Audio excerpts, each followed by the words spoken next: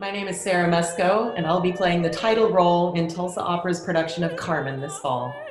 Carmen is such an exciting show. It has the best tunes. It's one of the shows that I see over and over again, and I never ever get tired of it.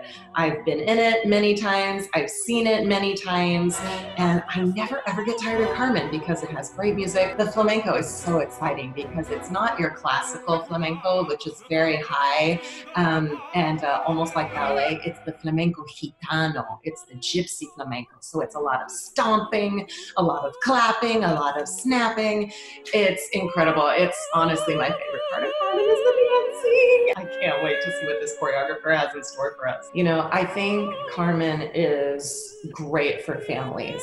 The real power of Carmen is in all the visuals. It's always bright colored costumes. The set pieces are always amazing because you have the big cigarette factory with all the cigarette girls chorus. And then you have the toreador scenes at the very end of the opera where there's this huge parade, and the arena. A lot of times it's a parade in front of the arena, and you can hear the chorus in the background in the final dramatic duet. The chorus is going "Hooray, Toreador!" and it has, of course, amazing music, amazing dancing.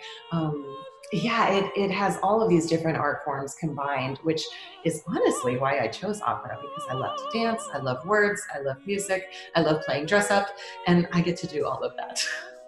Of course, the most iconic moment from Carmen is the habanera, when she's, the chorus men ask her, "Hey, Carmen, when are you gonna fall in love with us? Come on, Carmen, you're so sexy, you're so fun. When are you gonna choose us? We wanna be your boyfriend."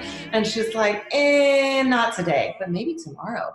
And so she sings this amazing flirty song, which is "L'amour est un oiseau rebelle que nul ne peut apprivoiser."